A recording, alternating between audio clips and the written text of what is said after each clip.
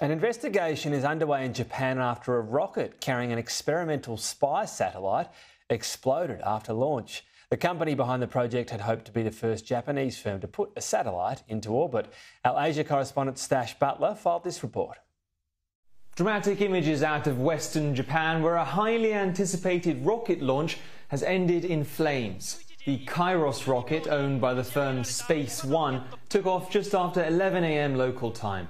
Seconds later, it was ripped apart by an explosion.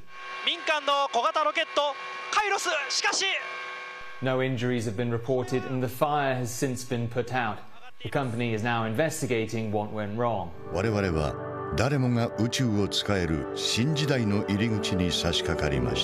Space One had hoped to be the first Japanese firm to put a satellite in orbit. It's just one part of a push by Japan to boost its space industry in the face of competition with Russia and China. Tokyo hopes to build constellations of spy satellites like the one that Kairos was carrying to meet national security needs. We see that space as becoming a critical asset and it is a setback not only for this private company but for the Japanese ecosystem and one that we'll closely watch over the next couple of years if more startups are going to try and launch from Japan or if the demand will be elsewhere around the world. Space One says its second and third launches have already been booked, but with the failure of the Kairos rocket, it's unclear whether those will go ahead as planned.